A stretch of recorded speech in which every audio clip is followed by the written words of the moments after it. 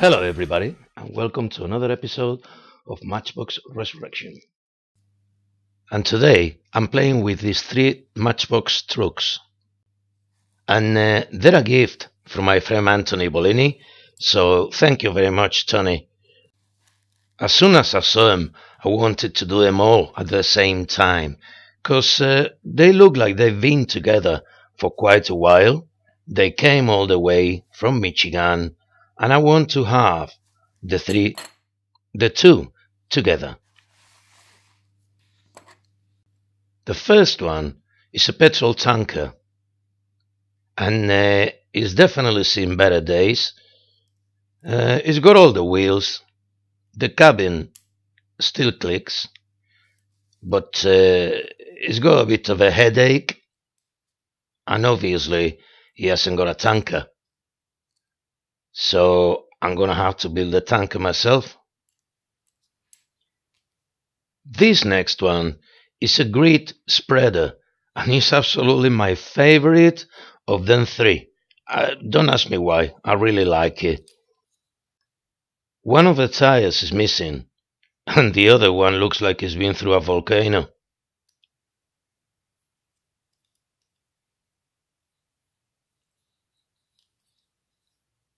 The window is also melted, and this one is got backache, so we'll have to sort all that out. As for this one, it's a tipper, and it still works, but his ass is missing, so I'll have to build one. But at least it's got all the wheels, with a bit of rust, and just a tiny bit of headache. So I'm gonna crack on, because there's three of them, so let's do it. The first thing that I'm gonna do is take them all apart, and the footage of this video is 2.5 hours long, so I'm just gonna skip some parts that I do all the time, or go fast through others that you've seen so many times, so I can concentrate in the most important things that there'll be different in this video.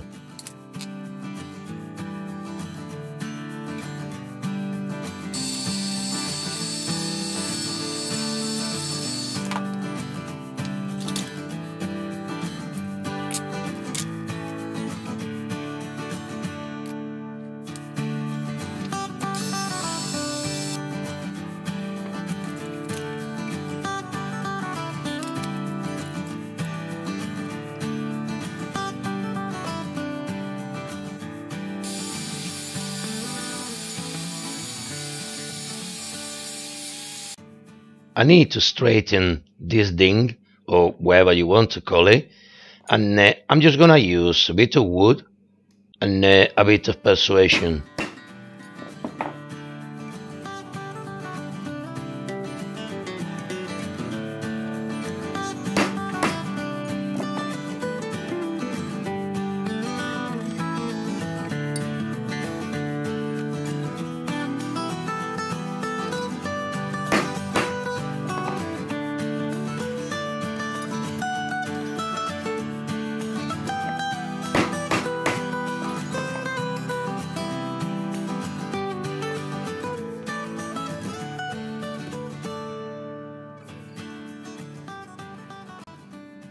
The chassis also needs sorting out, because there's a tiny bit of a ding in there, so I'm just gonna use my pliers for that.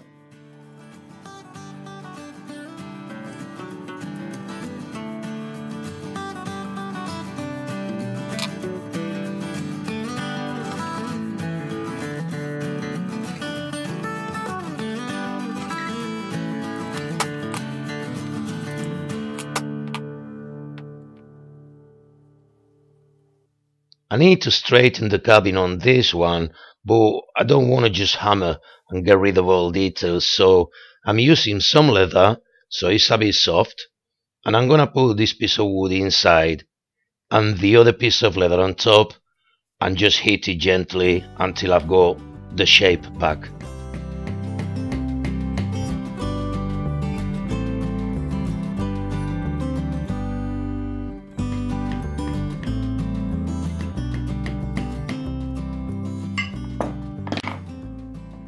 I need to build the rear panel for the tipper, and for that I'm just gonna use some tubing, some styrene and a few sewing pins.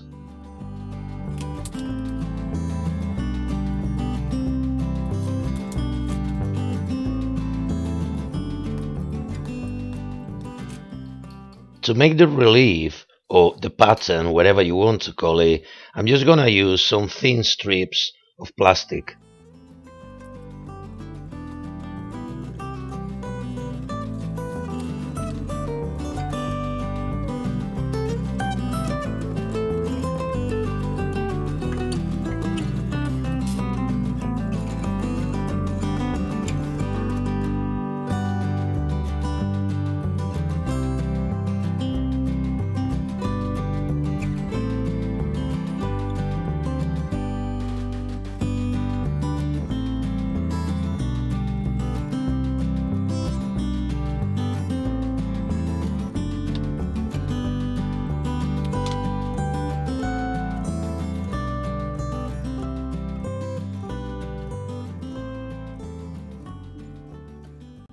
For the hinge, I'm gonna use some tubing and some sewing pins that I've already cut to size.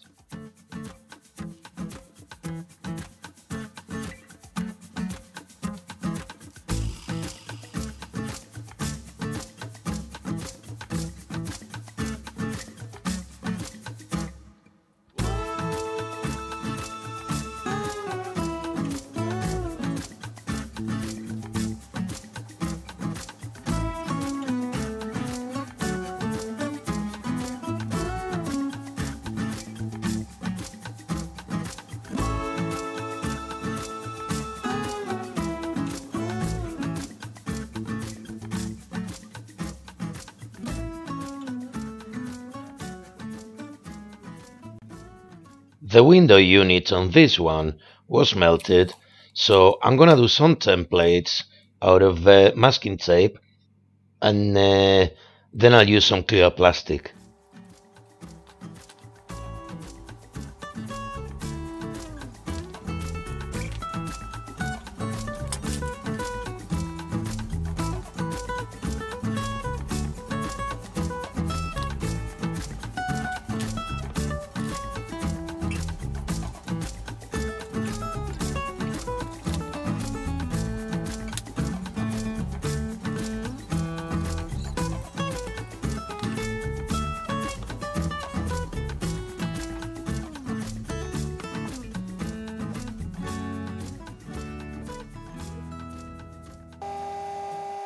For the color, obviously, I'm gonna try to match the original.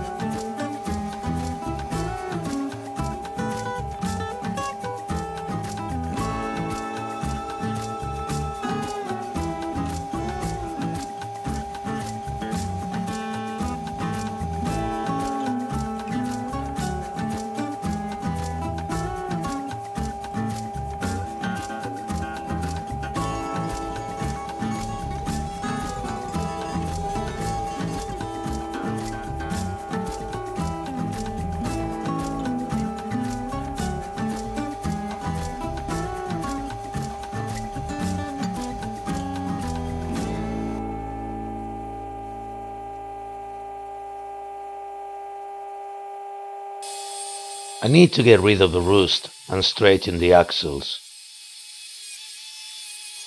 And for the tires, I'm using shoe polish as usual.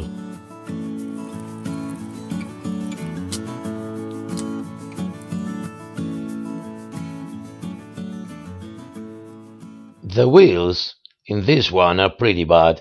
In fact, I only have like 2.5. So I'm gonna reuse the same axles, but I'm gonna put super fast wheels.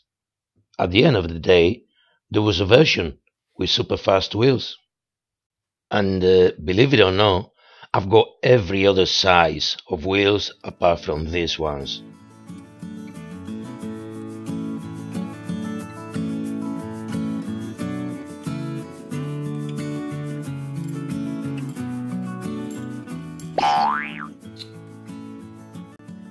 I've painted the back of the windows in green, not because I like it, but because the original were green.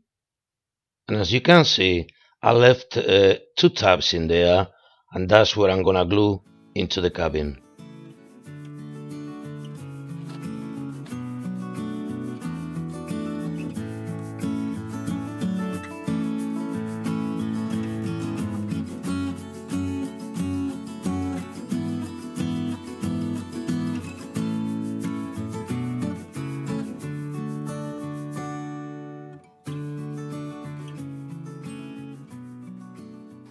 I'm gonna start putting it together because I've got quite a few parts and I still need to fabricate the tank.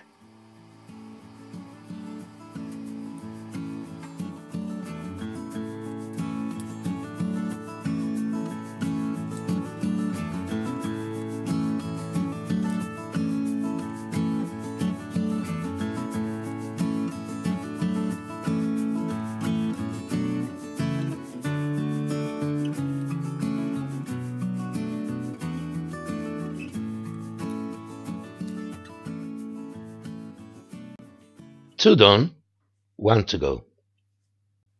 Time to build the tank now, and I'm gonna use this piece of plastic which is from some tapas. The salami would have been salty, and it's not the best plastic, but it's the only thing I've got at the moment because I got very little styrene.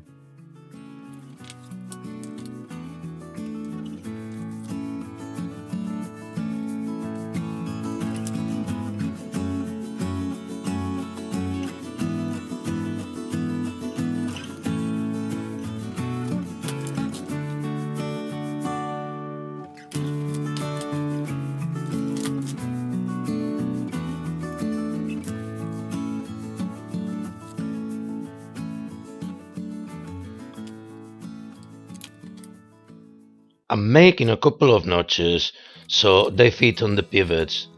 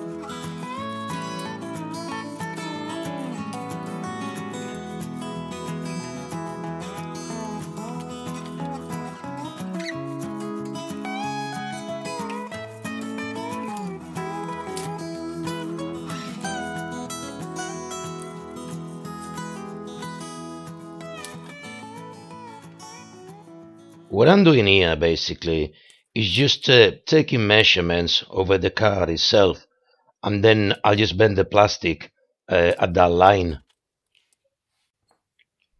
Once I've got all the sides done and I'm happy with I put a bit of tape holding them on top, and now I'm gonna put another strip of plastic which is where the leads are gonna sit.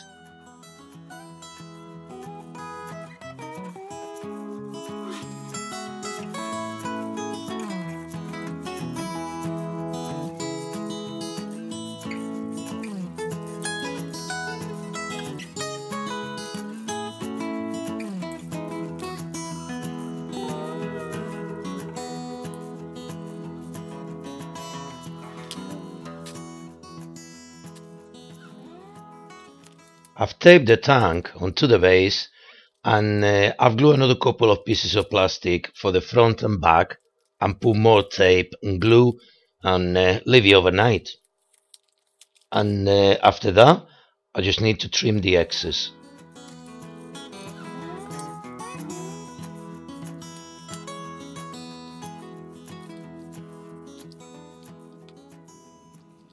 And after a bit of sanding and more glue, this is what I've got.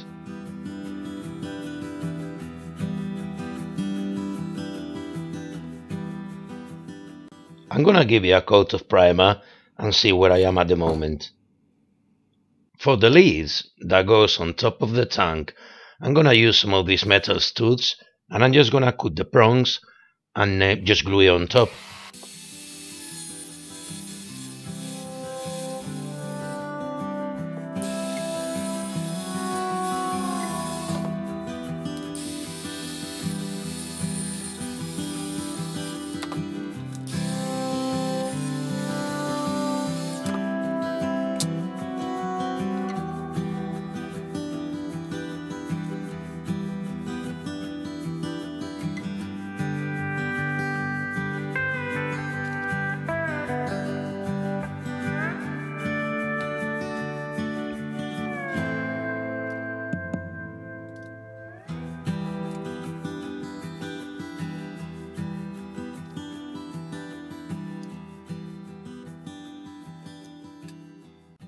I'm quite pleased with that, so more primer, more sanding and ready for paint. And of course I'm painting the base in green and the tank in white. Where's the footage from the tank? I've no idea. So while the paint is drying, I'm just gonna add some detail to one of the cabins.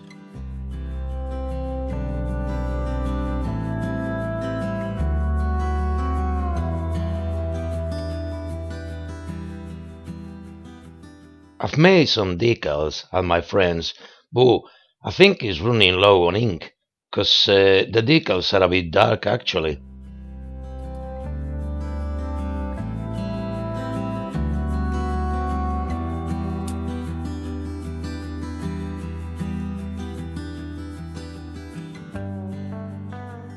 And I've got to say that I'm really happy with the result. I didn't think it was gonna look that good. I mean, it probably could look better if I had some styrene or a different plastic, but to be honest, I really like it. So now I'm just gonna glue it into the chassis.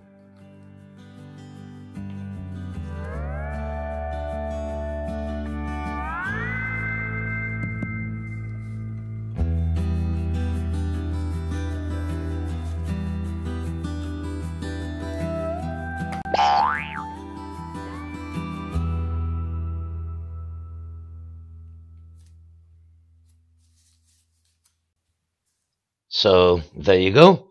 Thanks a lot, Tony. I've really enjoyed doing these 3 lorries. Absolutely love them.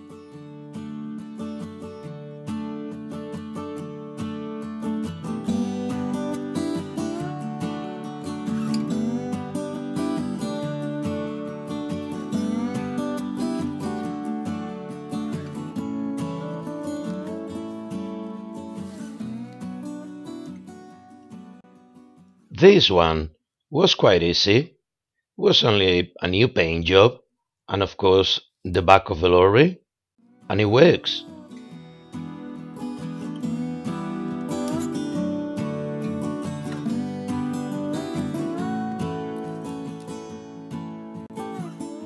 This one is my favorite of the 3. I've made some new green tinted windows and also had to change the wheels for super fast, but I think they look alright. And yeah, there was a ding on the back and obviously new paint job, and I absolutely love it.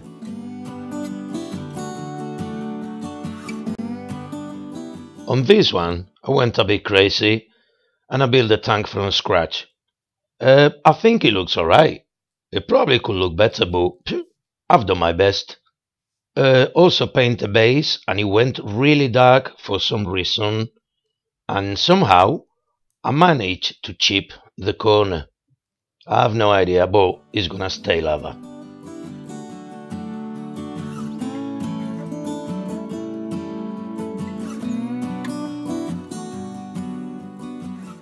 And that's enough for today.